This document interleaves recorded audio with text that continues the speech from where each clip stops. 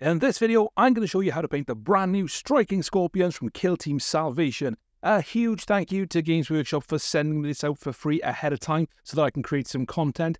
It's time to get green. Let's get painting. So I've primed all the miniatures green, and the spray I've used is Salamander Green from Colourforge.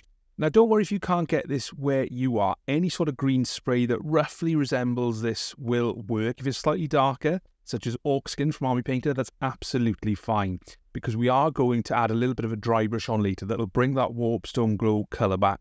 The first thing I'm going to do is cover all of the models with Nuln Oil. So I'm using the new formulation of Nuln Oil, which will flow into those recesses. The one key thing I'll say here is just make sure it doesn't pool too heavily in any one spot. So maybe work limb by limb across all of the models, just working it into those recesses, because that's what's going to give us our first shade.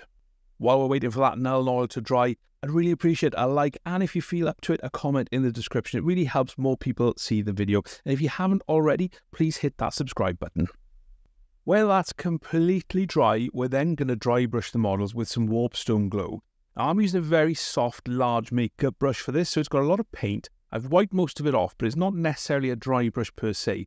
And when I paint the model, I'm going to flick this in a downward motion. So we're pulling the paint down, which is going to leave the darker colours in those recesses, but just brighten up some of those armour panels. And of course, we'll brighten them up much more later on. Next up, I'm going to paint in all of the black elements. Now, I'm using AK black. You can use whatever black you prefer, such as a Baden black. And essentially what I'm looking for are things like the weapons, the chainsword covering, the face masks, and also any additional decorative elements that are on the models. Now, there's barely any silver on these Striking Scorpions, so there's no need to go wild with it. So all I'm doing is taking Surcoat Silver, and I'm using this kind of like a highlight over those black undercoats. So for the links on the chain blade, and also for some of the clips on the belt, all I'm doing is highlighting them with the Surcoat Silver. So I'm not going too wild. Any mistakes I make, I can just paint over with black. There are, however, quite a few gold elements. So the colour I'm going to use to base all of those is Dragon's Gold from Two Thin Coats. Now, I put this on a little bit too heavily in some places. I did obscure some detail. So just take your time, thin it down with a touch of water, not too much, and you won't have the same mistake that I ran into in some places. I then shaded all the gold using Reikland Fleshshade. Again, this is the new formula of the shade, so it does flow into those recesses a little bit better. Again, very similar to when we used Nuln Oil earlier. We don't want it to pool too heavily in any one place, so just take care as it starts to dry. While we're waiting for that Reikland Fleshshade to dry, I just want to let you know that you can see a full box review of the Kill Team Salvation. That's the Scouts and the Striking Scorpions on my Patreon. It's completely free. The link is in the description for this video. Once we're dry, it's time to highlight, and the colour I'm going to use is Glistening Gold from Two Thin Coats. Now, if you don't have this, or you don't have Dragon's Gold, you can use Retributor Armour and Liberator Gold to highlight. All we're doing is looking for those parts of the gold that are going to catch the most light, so generally the ones that are facing upwards. I'm going to base all of the leather next, and the colour I'm going to use for that is Dryad Bark, which is a nice desaturated dark brown colour. So just take your time around those bits you've already finished and painting all the straps and holsters. When that's dry, I am going to give it a little bit of a wash with some Nuln Oil just to add a little bit more shadow to it. This is a nice easy step, just don't overload those areas because you don't want to spill it on the green. Finally, we'll highlight the leather with some Gorthor Brown. So again, this is a nice light desaturated brown, and all I'm looking to do is drag this along any sharp edges that I've got for a nice crisp highlight. And where I don't have that, I just want to put a nice controlled line. So this is where that sharp tip on your brush really comes in handy. It's time to start highlighting the black now, and the colour I'm going to use that is Dark Reaper, which is a very nice bluey, grey, dark, purpley kind of colour. And the reason I like this so much is that once it dries, it blends down very nicely into the black. So in general, what we're looking to do is catch all those sharp edges, pull the brush along them to get nice crisp highlights. Really important again that you don't have too much on your brush, because otherwise you're just going to accidentally spill it into places you don't want it.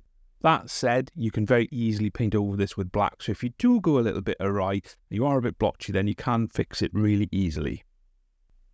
The next highlight colour we'll use on the black is Thunderhawk Blue, which is a great complement to the Dark Reaper that's already on there, and this, once it dries, will also blend in quite nicely.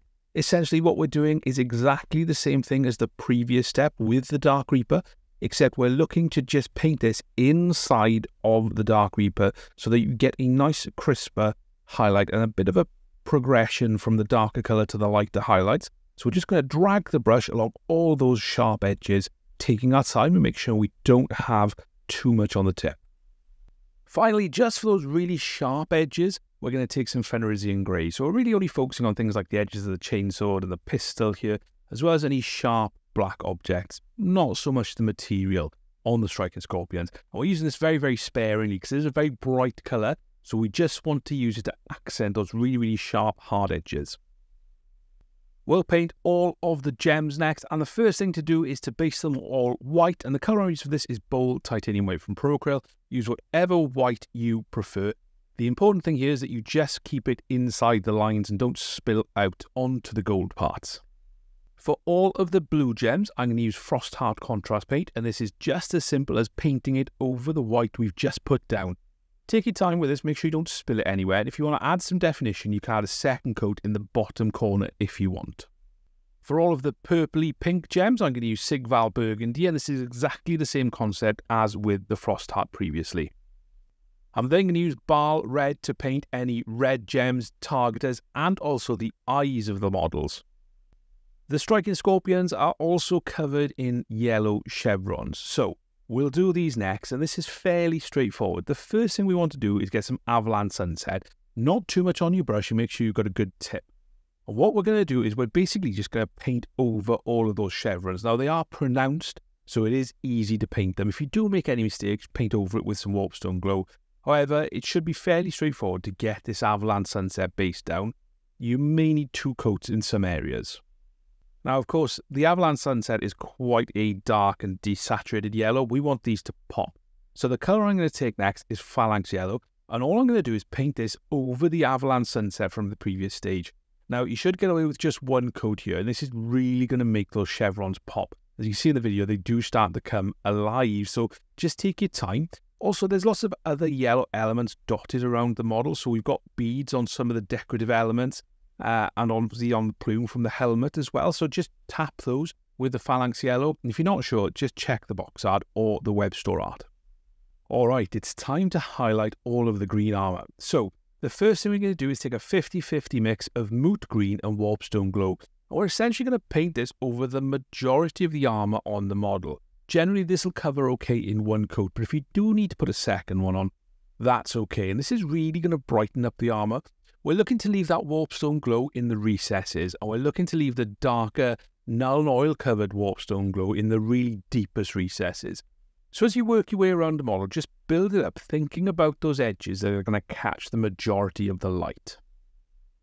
See, the model is starting to look a lot brighter now. So the next step is to put a nice thick edge highlight on of pure Moot Green. Now, because we've got that 50-50 mix of Moot Green and Warpstone Glow in the previous step, this is going to be a little bit more subtle than if it was just pure Moot Green on top of Warpstone Glow. So what we're looking to do is capture all of the edges on the model. We don't want to do this super thin, but we don't want it to be super thick. So just generally a normal kind of edge highlight. And we're going to work our way all over the model, catching all of those sharp edges. The last highlight we're going to put on the model is a mix of Phalanx Yellow and Moot Green. It's probably 2 parts Moot Green to 1 part Phalanx Yellow, because this is going to give you a very, very nice chartreuse colour. I've always wanted to say that.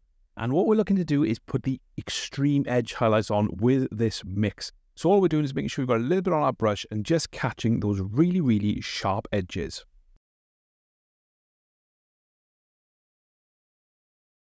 There we have it. These striking scorpions are ready for the tabletop. Again, a huge thank you to Games Workshop for sending me this for free so I could create the content. Don't forget, you can see a full review of the Kill Team Salvation box in my Patreon link in the description. Otherwise, thank you so much for watching. Please leave a like and a comment, and I will see you next time.